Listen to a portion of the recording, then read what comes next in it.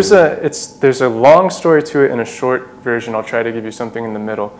So basically I'm going on my third year in India now. So I've been here for 2 years. And when I moved from San Francisco, California. And at the time, I was gigging a lot. I primarily trained as a Western classical musician. And I just was in the habit of just sending my resume out everywhere. And I had sent out so many that I completely forgot about it. And one day I got an email from A.R. Rahman's music school saying, "Are you still interested in coming here?" And I saw the email and I said, yeah, of course, why not? So I said, thanks, let's have a chat. And long story short, I had a really good chat with them, really hit it off with the whole team there. Snigida, who you're going to be meeting and hearing from later when we're playing on the channel during our performance, she was also a student at the school several years back. And as soon as I got off the plane in India, it felt like a second home, which is rare for me because I've traveled a lot, and everywhere I've been, everyone has that friend who's like, oh, you've got to go to France, or oh, you've got to go, to some country. Here, I got off the plane in India, it was like, this is it. Yeah, so it just really felt good. I was aware of a little bit in some of the Western film scores he had done, but at the time, my experience was pretty limited until I moved over here in terms of like Carnatic, Hindustani, and Rahman's, Tamil film scores and Bollywood film scores. Well, first of all, it's really, really different from Western classical. So my impression of Indian classical is it tends to be more about keeping a tradition, and then also more about the journey of a particular rag or the journey of a particular piece. Western classical is almost kind of constantly developing. So if you're studying, say, a piece from the Baroque era, it's going to be really different from a piece in the Romantic era or so on. So it's easier to kind of put Western pieces into little historical boxes. But from moving here, and I remember saying this during my interview, what I thought was really interesting, because my students are Western classical guitar students at the conservatory, they come from an entirely different tradition of music in India. So if anything, they're hearing music that's old to me. Like the Western classical stuff is old to me, stuff that's been around a couple hundred years. But they're hearing it with brand new set of ears. So if anything, it gives them a unique advantage when they're learning or going into performing, which I think is, for me, that's one of the coolest things about being here. Oh man, there's tons of up-and-coming musicians there.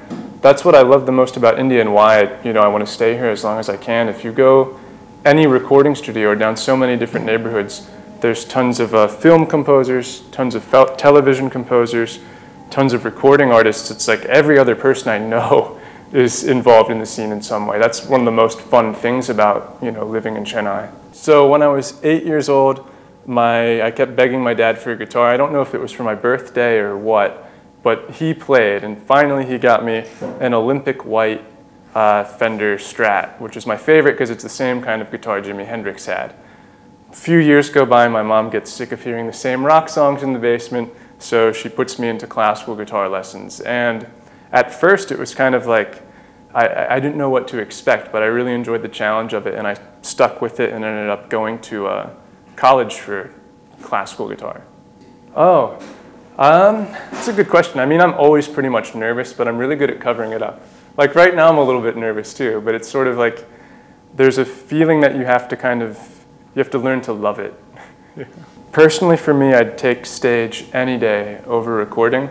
Personally, that's one of the drawbacks I see in the Indian music scene is you have a lot of people that, when you're doing so many sessions, the good thing about it is you can really craft something and hear it as it progresses from the ground up. But one of the drawbacks is if you haven't performed something a lot before you record it, you can lose that sense of how it's going to interact with an audience. Well, I think that's a really good point that you made about the difference between, say, getting known for performing versus known for recording. So I think it's really, really cool that a lot of people, they go to the movies here and it's almost like the soundtrack is more famous than the movie in some examples, which is really, really cool. In terms of recording or performing, obviously, I love anything that involves music. So whether it's a performance or contributing to a song in the studio, I'm happy with either scenario. The interesting thing about some of the studio work is that you run into a lot of the same people on the scene. So it's really, really fun to like play with a familiar face. Then you you end up being on the same movie or being on the same project coming out. So when I first moved here, I think it was not even a month into my stay in Chennai, one of my coworkers at the time is a very, very smart man. His name's Jeremy. He teaches in Turkey now. He ended up putting me in touch with someone. He said, hey, do you want to meet my friend Ramesh Vinayakam?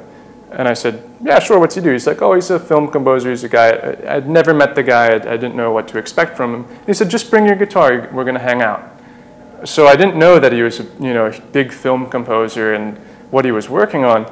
And I showed up at his studio, and he had a system that he's working on, and I believe he's premiered it now in London and in Germany to huge success. Like, he's doing basically what Joseph Haydn or Berlioz did for Western classical music to Indian classical in terms of accessibility and organizing the written form.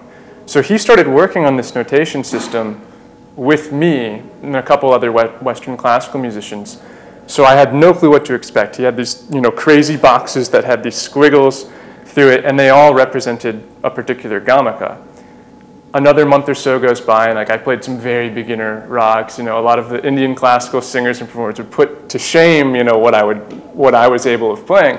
But I was able to learn some stuff really quickly, and I loved it. It gave me a whole new perspective on the music.